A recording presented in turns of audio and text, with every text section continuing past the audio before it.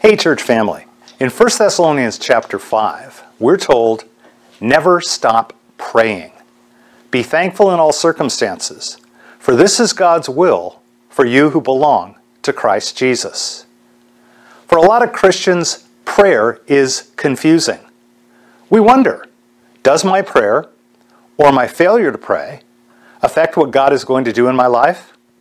And the answer to that question is both yes and no, depending on the situation. There are times when God has a predetermined plan that He's going to carry out whether or not we pray. In those situations, the encouragement to pray is that when we do, we get to be participants in what He's going to accomplish. There are other situations and circumstances in which Scripture tells us that the reality is that you don't have what you want because you don't ask God for it.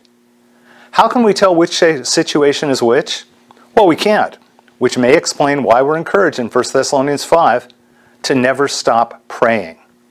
As Jesus sent out His disciples to minister, we know of at least one occasion in which they returned frustrated because of their inability to accomplish a certain miracle. They asked Jesus to tell them what the problem was. And He told them that there's some things that cannot be accomplished apart from prayer. Now, God hasn't told us what those things are, and until He does, we'd all do well to follow His instructions, to never stop praying. Remembering that when we pray, we're talking to a good Father who loves to listen to His children and to answer their prayers. Amen.